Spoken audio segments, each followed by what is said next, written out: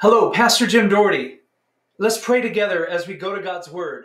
Gracious and loving Heavenly Father, thank you for the opportunity that we have together to study the Word of God, to grow deeper in our Christian faith, and be built and established and rooted in Jesus. Please teach us now in the Word of God as we want to grow deeper with Jesus and allow us to be led of the Holy Spirit. And please, Holy Spirit, guide us to truth and guide us to Jesus. We lift up this time to you, be glorified in it and through it, as I'm careful to give you the praise and the honor and the glory now. As I ask it in Jesus' name, amen. I am blessed to be with you today as I want to answer the question, what does it mean to be saved? If you have your Bible, I would invite you to turn with me to Ephesians chapter 2, verse 8 and 9. Paul the Apostle wrote to the Ephesian church there, and in verse 8, he says, "For by grace have you been saved through faith, and that not of yourselves, it is a gift of God." Let me just first of all say that we have been saved by the grace of God. As Paul says there, "For by grace have you been saved." But it's through faith in Jesus Christ. A person must believe and put their faith and trust and hope in Jesus Christ, that he came 2,000 years ago, that he died on the cross, that he was buried, defeating death. He arose again from the dead. We must believe and put our faith in Jesus Christ to be saved. For God so loved the world, John 3:16, for God so loved the world that he gave his only begotten Son, that whosoever believes in him shall not perish, but have everlasting life. So Paul says here, "For by grace have you been saved through faith." It is the grace of God. Grace is unmerited favor.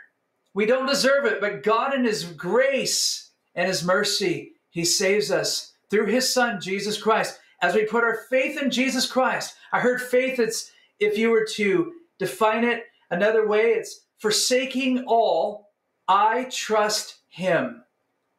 But when we put our faith in Jesus, we believe in him, we put our trust in him, and we believe by faith.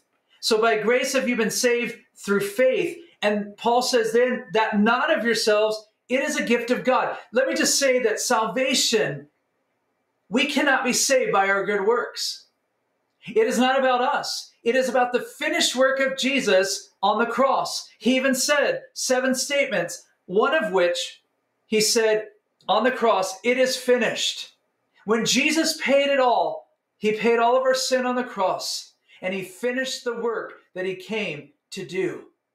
And so by his grace, we have been saved through faith in Jesus Christ. It's not of ourselves that we are saved. It's not of our good works, our religion, our good deeds. It's about the finished work of Jesus, believing in him, trusting in him, and putting our faith in him and believing in the good news of Jesus Christ, the gospel, believing that he is crucified, buried, and rose again from the dead. He's a perfect Lamb of God who takes away the sin of the world. And he can forgive us no matter what we've done. We need to repent of our sins, turn from our sins, and believe in Jesus and believe in the gospel and trust in Jesus as Lord and Savior by faith. Paul says again, not of works, lest anyone should boast. I can't boast on Judgment Day of my salvation because of any work that I've done.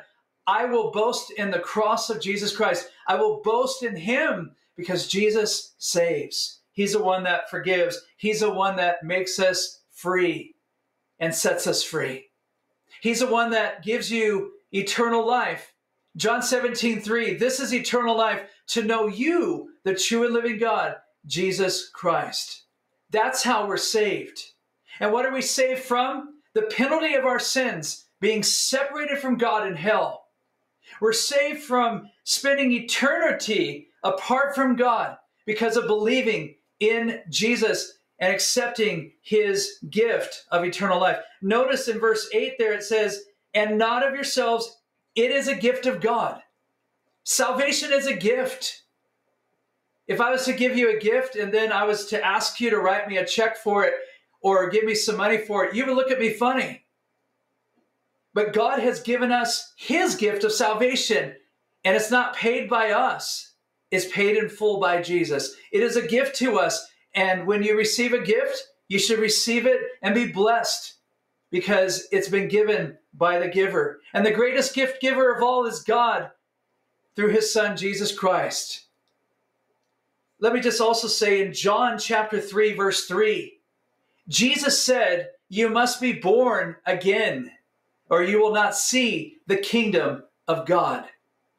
When you receive Christ and you are saved, the Holy Spirit of God takes residence in your heart. And Jesus even said, you must be born of the flesh, born of water, and born of the Spirit. Truly, truly, I say to you, you must be born again. So we must be born physically, but to be saved, we must be born spiritually. And how does that happen? When you accept Jesus Christ as Lord and Savior, the Holy Spirit of God comes into your heart, and my life, making me born again, born from above, saved.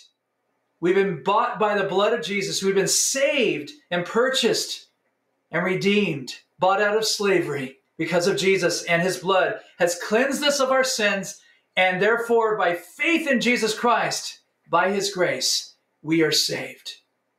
Consider salvation. It is so important to understand what it means to be saved.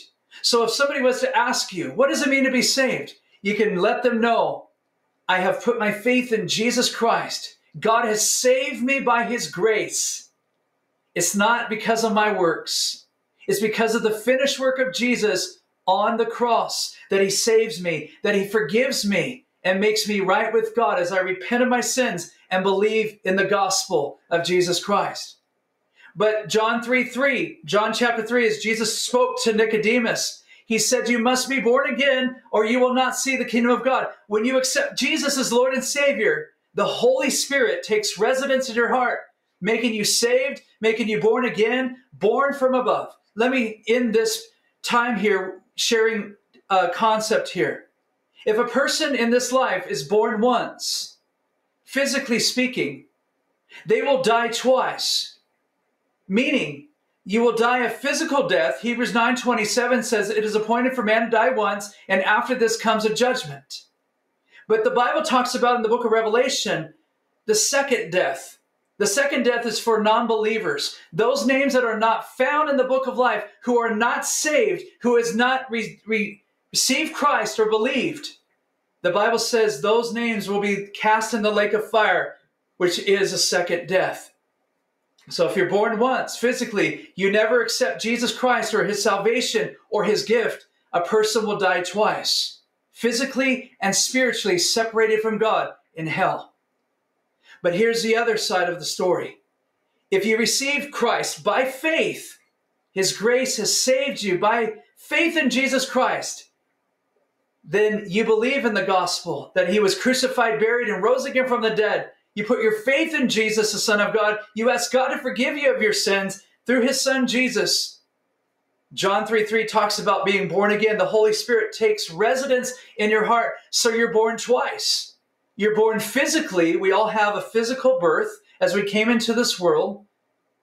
But as you receive Christ, the Holy Spirit takes residence in your heart. You have a spiritual birthday.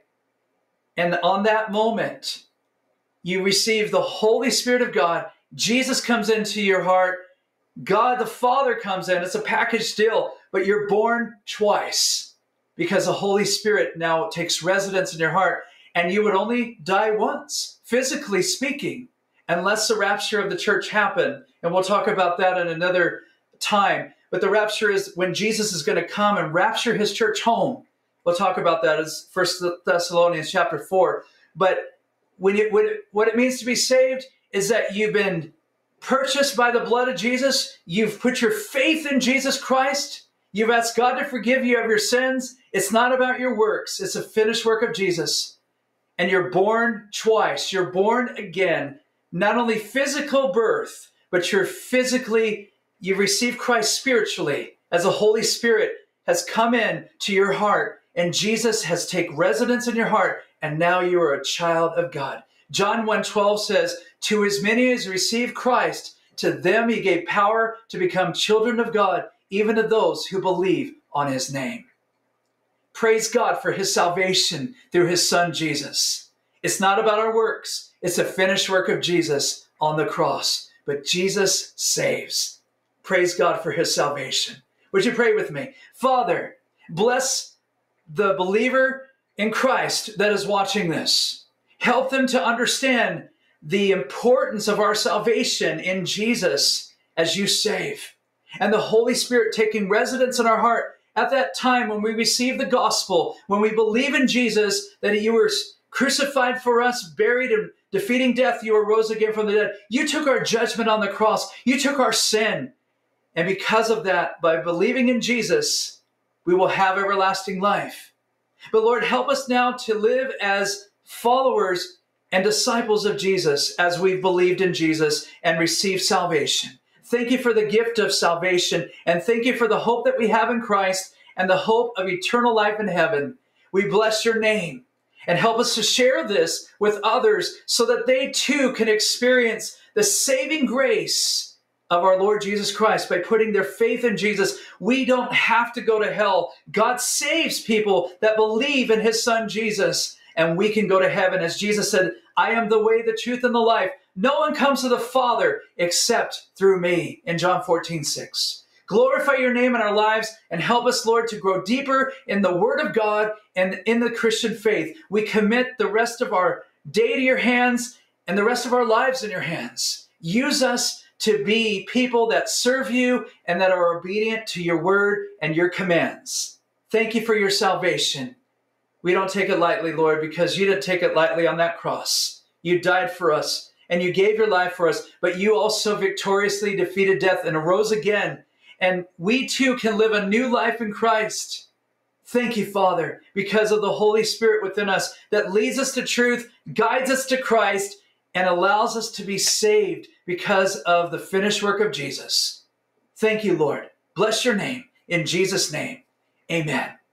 If you would like to watch more videos just like this, you can go to power2change.org and click discipleship and learn to follow Jesus. Thank you for watching this video. God bless you and keep you. In Jesus' name I pray.